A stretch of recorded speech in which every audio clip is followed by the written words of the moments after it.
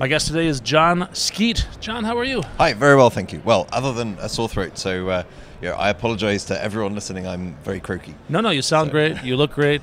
You don't feel great. I'm sorry about that. Welcome to Oslo. NBC Thank you. Oslo, It's lovely to be back here. I was looking through email earlier on, trying to work out when I first came, and it was 2010. Do you know when I first came to Oslo? Go on. Sunday. Wow. This is my first trip to Norway. Oh, cool. So the whole it's still being light at 11 o'clock at night is kind of That's a little bit weird. Yeah, it is. It is. It's But a I'm way to getting not used get to it. much sleep. That's a factor. Yes, maybe that's why your throat is sore. Well, I've certainly not had much sleep, but that's for various reasons. Okay. What are you excited about these days? So, excited's probably not how I'd phrase it, but I've been thinking an awful lot about Stack Overflow and culture and respect, and how we can have a community that's broad and welcoming and still focused and helpful and expert, and how we can get sort of a culture and community that works for everyone. Okay, now we should start to give it a little context here. Stack Overflow is what? So Stack Overflow's a question and answer site specifically for software developers. So you can't ask, how should I groom my cat? You can ask questions about software development. Okay. And it's deliberately designed to be for questions that are answerable. So not opinion-based questions. Which is the best web framework out of these? What programming language should I learn next? Those are perfectly valid questions, but they're not suitable for Stack Overflow. Okay, and I'll provide a little bit more context. There's a scoring system on Stack Overflow that says if you answer a question correctly, you get points, and if you ask somebody upvotes your question, you get more points. Right. And you have by far the most points of anyone on Stack Overflow. So I have the highest, called reputation. So I have the highest reputation. And it's important to understand that reputation is not a measure of technical skill. It's a measure of how much people have liked answers and questions that you have posted. Okay, I bring this because your opinion is very valid on this topic. Right, I certainly have you are a well lot respected of experience. Yep, I have a lot of experience of Stack Overflow, mostly from an answering perspective. What I don't have experience of is interacting with Stack Overflow as a newcomer to programming.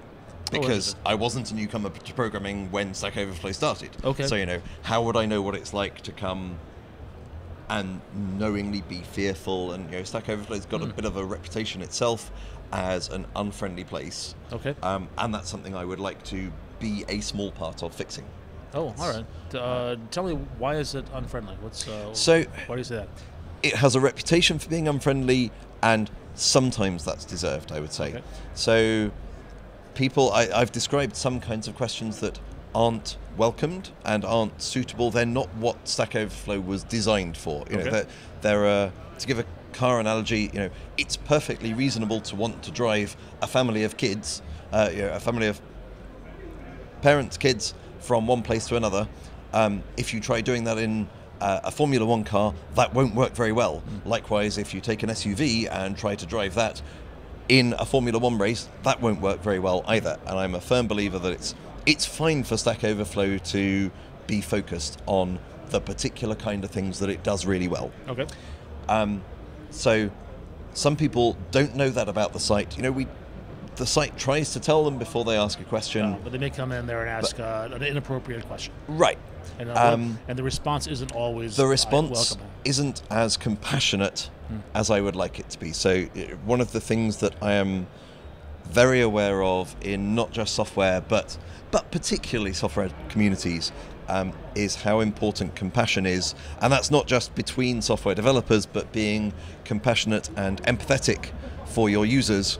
And that's one area where I'm a big proponent of diversity within software teams. Okay. And the more life experience and varied experience you have as a team, the better you are able to be empathetic. So that's sort of way broader than just Stack Overflow. Okay. But I had a point here, and I can't. Yeah. So people are sometimes not as welcoming as they might be. So they'll just downvote the question, close it, maybe with comments that are massively unfriendly, and it's really difficult actually. And I try to do this, and I don't know how successful I am, to say right, I'm going to vote to close this question. It's not really suitable for this website, but that doesn't invalidate you as a human being. Don't yes. don't feel you're an awful human being. Closing the question, communicating why you're closing it, those are all perfectly valid. Calling you names and saying you're a fool for asking this question, that's crossing the line. Absolutely. And some people do that. And sometimes, so some people do that, and there are things that are obviously rude. What's harder is when things can be perceived as rude and they were not intended as rude. So if you are just, and this is probably where I fall down, if you are just brief and say, sorry, this isn't an appropriate question for Stack Overflow, we don't really handle opinion-based questions well. It's like, that's brief, and it's useful to be brief so that I can do the same thing or spend my time helping on questions that are useful, that are appropriate for the site. But that curtness can feel hostile. And it's not intended that way, but that's where the empathy applies, that actually we know that people don't always receive messages the way we intended them. Yeah, especially when it's text only. Right. And if you're mindful of that, it can help. So there are ways that there are reasons why you might not put a comment at all, and you downvote the question and if someone wants to know what a downvote means, they can hover over the arrow and it says this question wasn't well researched or whatever it is. But maybe they won't do that. They won't know that. If they didn't read the piece of text that said, well, here's how to write a good question to start with, then they may well not read a piece of text saying what it means to be downvoted. And this is a bit of a system problem. And it's very, very hard if we assume that people haven't read the text to start with, that they've been presented with, well, how can we make contact with them? And if you say get through to them, that again sounds hostile, and I'm beating you up about you doing the wrong thing. And it's not always about off-topic questions. In some ways, those are the easy ones because the site isn't missing out by closing an off-topic question because it was never going to be right for the site to start with. Okay. Whereas there are other questions that are either poorly researched or the research hasn't been explained in the question, or just, right, this code doesn't work, please help. It's like 800 lines of code. Well, I'm glad you showed me the code. That's a good start, because otherwise people say, I've got a website and it doesn't work, what should I do? Like, we can't possibly help on that. Wow. There are all kinds of ways of writing a good question. So there are questions that are not good questions, but they have the potential exactly, to be good questions. Those are the folks that you want. I want to help those folks. And the awful situation is when actually I've done this often enough, I can see where your problem is. I could just give an answer. And that would help you and help no one else. Give an answer to the problem that you guess that they're asking. Yeah, it's sometimes termed psychic debugging. Okay. Which I think Eric Leppert coined as a phrase, but it's been used and has gradually spread. Or I can see the problem in your 800 lines of code, but actually, even if I give you that answer, it's sort of give man a fish kind of thing. So not only is the post not helpful for future readers, which is a big, big point, and one of the things that's really hard to communicate when you first go to the site, the point of asking a question, yes, you're going to help fix your problem, but it will help other people trying to face the same problem. Right. And so I view it as, the phrase I use often is, Stack Overflow is a repository of high quality questions and answers.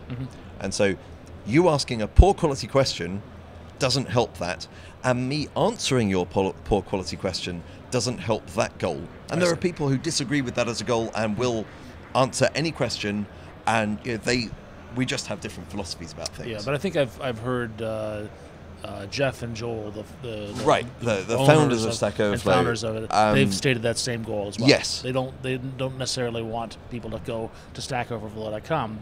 They want them to go to Google and find. Right. Yeah, and often there will be someone else has had the same problem first. And if you do have a problem, Stack Overflow shouldn't be your first port of call anyway. It should be trying to work through your problem and cut down that 800 lines of code to 40 lines of code that shows the same problem, but nothing else. Right. and that requires diagnostic skills that we seem to be lacking as a community now. The golden, the end state I would love to reach is if people still come to Stack Overflow without those diagnostic skills and they haven't gone through the series of steps for, I've got this problem, what's the answer? I would love it if Stack Overflow could either help teach them or divert them to other resources that will help teach them.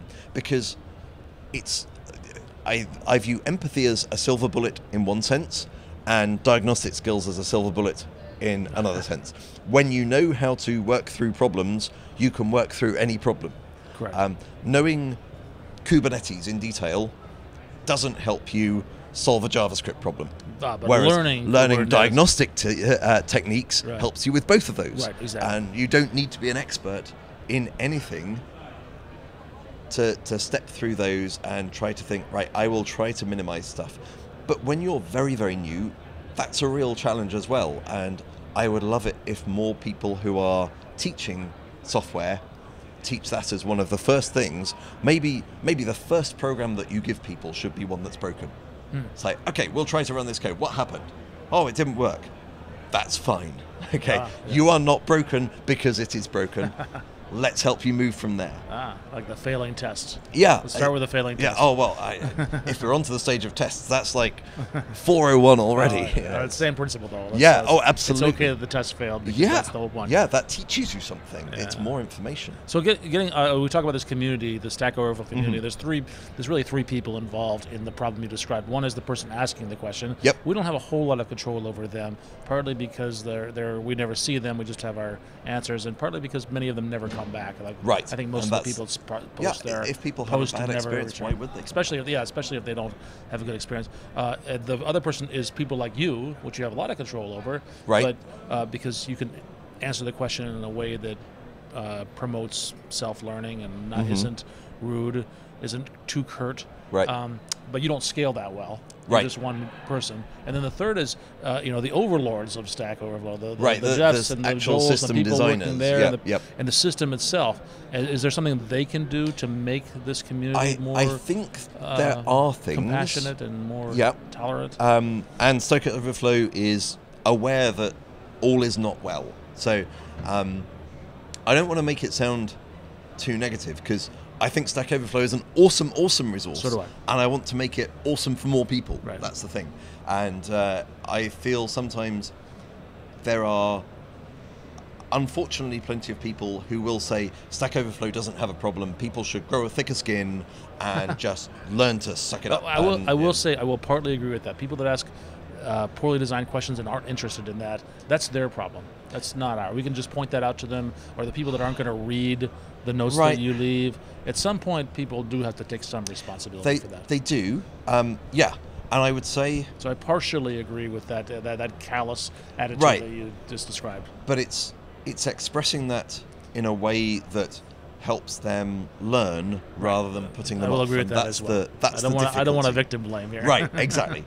So I'm fine with questions being closed as off-topic if they're off-topic. I'm fine with them being closed as duplicates. And on the other side of things, there are people who will say, every question is valid. There's no such thing as a bad question. If someone's asked a rubbish question, then you don't know. Maybe they... whatever. It's like, that doesn't make it a good question. So there's always the temptation to place yourself in the middle of two extremes and say, therefore I must be reasonable. And that's an equally, it's a trap. Okay, that's putting yourself above those people. Okay. And you need to try to get into the experience of all of these people, which is hard. So part of the problem is humans. And that's where actually the system can help. If the system can notice that something isn't going to be well received before people get the chance to be frustrated with it, then maybe that can guide people along.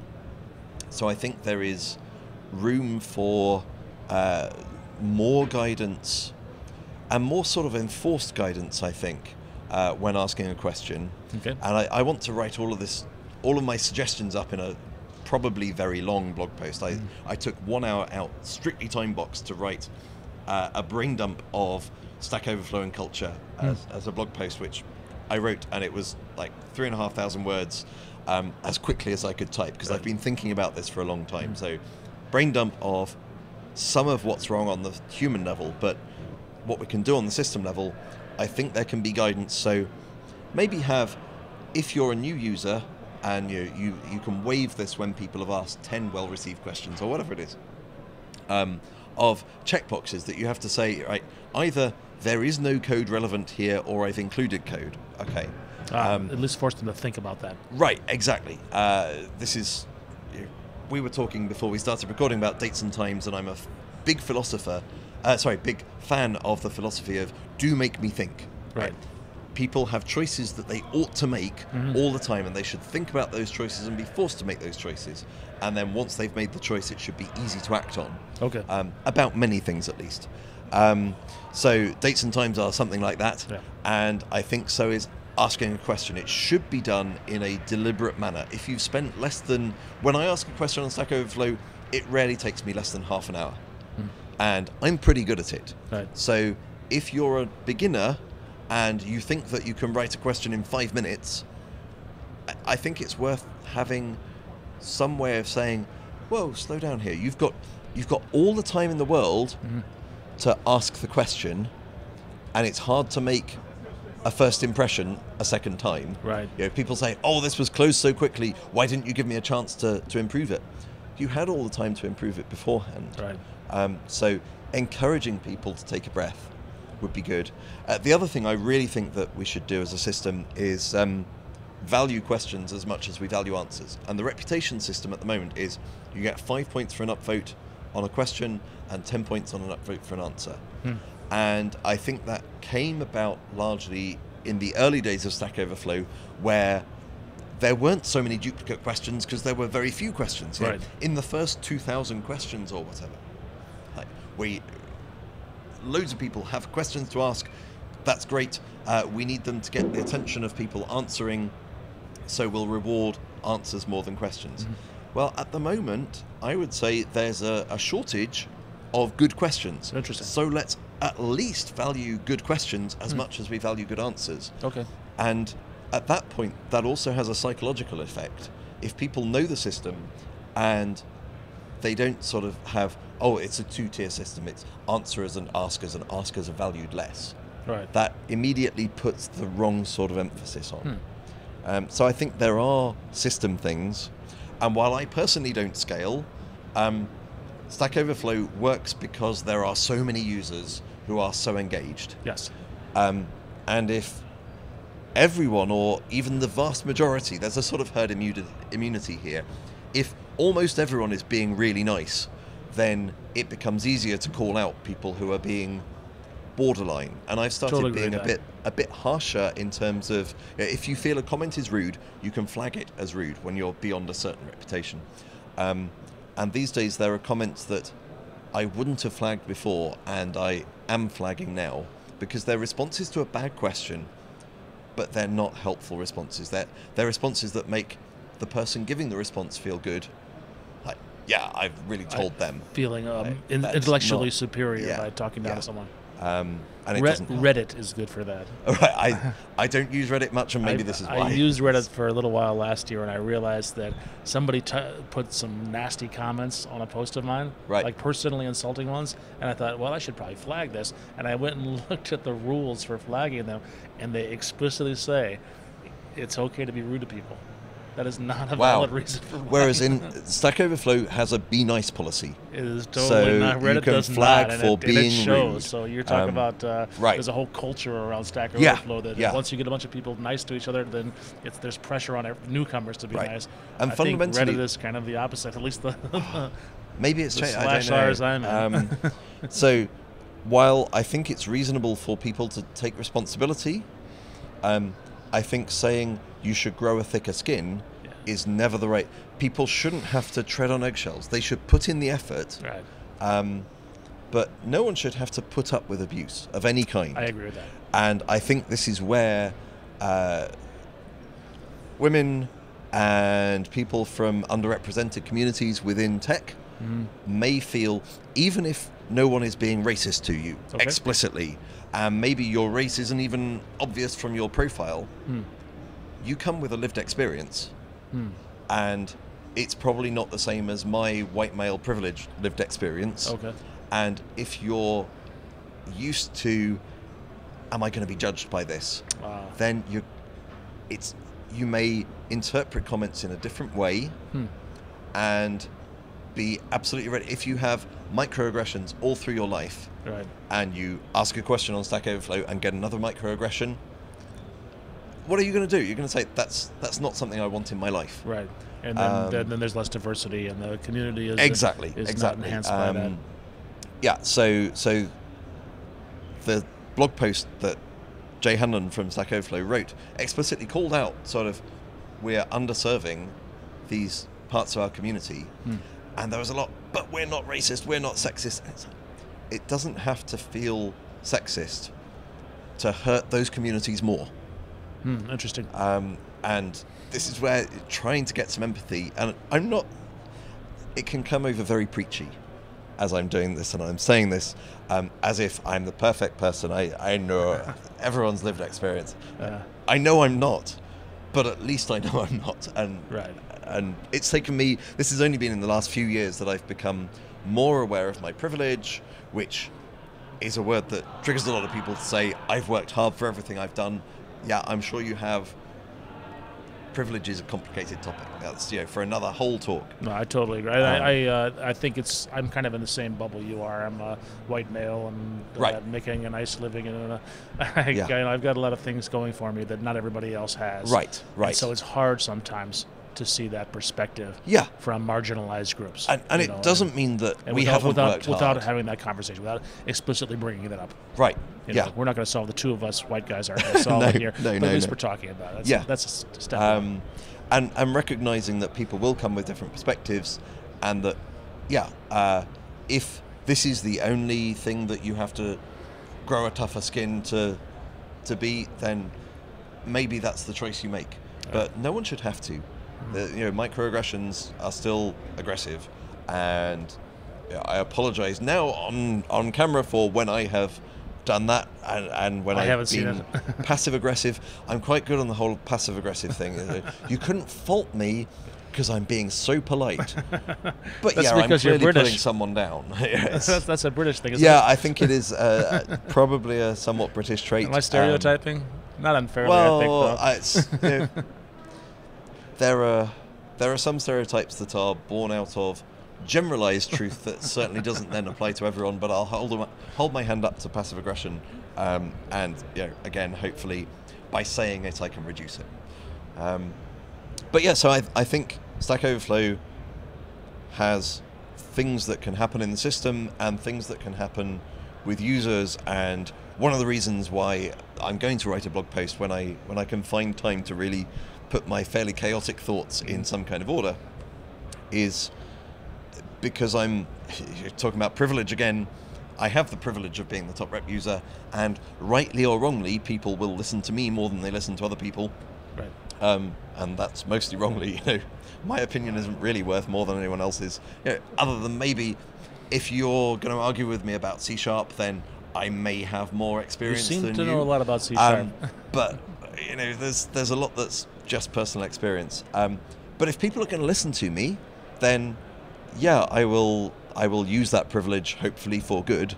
And if I can persuade other people that maybe they should be less curt and stop mentally, even if they're not saying people should grow a thicker skin, if they're acting in a way that makes it seem like they believe that, then let's stop doing that. A lot of it, I think, is awareness. You mentioned your blog post. What's the URL of your blog? So codeblog.jonskeet.uk, and I have a non-code blog which I don't post terribly often to. It's mostly about feminism, but just blog.jonskeet.uk. Jon, thank you so much. Thank you very much.